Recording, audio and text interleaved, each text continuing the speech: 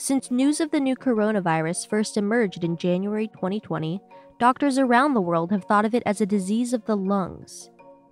But a flood of new reports, describing damage to the heart, blood vessels, guts, kidneys, brain, and even fingers and toes, suggests that COVID-19 is a disease of the entire body. This is how it begins its journey, and ultimately does its damage. The virus, SARS-CoV-2, typically enters through the mouth or the nose. Using its protein spike, it latches onto a cell surface receptor called angiotensin-converting enzyme 2, or ACE2. Once inside the cell, the virus can make many copies of itself. If the immune system can't fight off the virus in these early stages, it moves down the windpipe and into the lungs. There, the virus seeks out cells rich in ACE2 receptors and air sacs known as alveoli, which transfer oxygen to tiny blood vessels that circulate it to the rest of the body. As immune cells rush in to halt the invasion, a mixture of fluids and dead cells are left behind from the battle. They clog the delicate air sacs, making breathing even harder. Damage can be extensive. In this 3D model, yellow regions indicate scarred lung tissue in a 59-year-old man who later died of COVID-19. Doctors can also see this destruction using X-rays. Ravaged lung tissue appears white in places where there should be black spaces of air.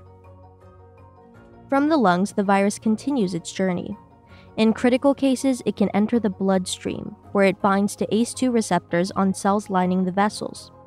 This can trigger body-wide inflammation and blood clots, which in turn can cause heart attacks, pulmonary embolisms, strokes, and even damage to tiny blood vessels in the fingers and toes. In the rest of the body, the virus can wreak havoc too. In the heart, tissues may swell, the heart rhythm may alter, and the weakened muscle may fail to pump enough blood to the rest of the body. In the liver, damage can result from an immune system in overdrive, and from the very drugs patients are taking to stem the disease. In the kidneys, even more extensive harm could come from a direct viral attack, or from a whole body event like plummeting blood pressure.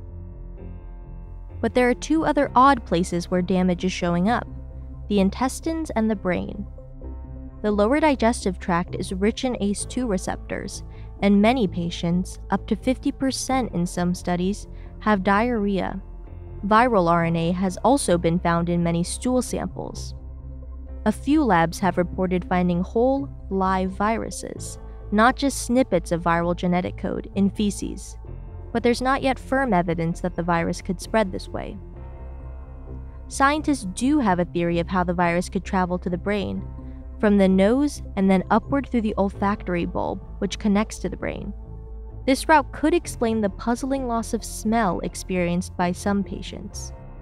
In the meantime, doctors are seeing a multitude of issues in the brains of some patients, including strokes, seizures, confusion, and inflammation. And, especially in the sickest patients, doctors can see inflammation in the conjunctiva, the membrane that lines the front of the eye and inner eyelid.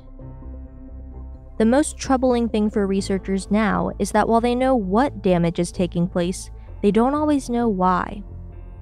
Better understanding the pathology of COVID-19 is already changing treatment options, like the usage of anti-inflammatory drugs and blood thinners. As more details come into focus, clinicians can tailor treatments that they hope will save lives.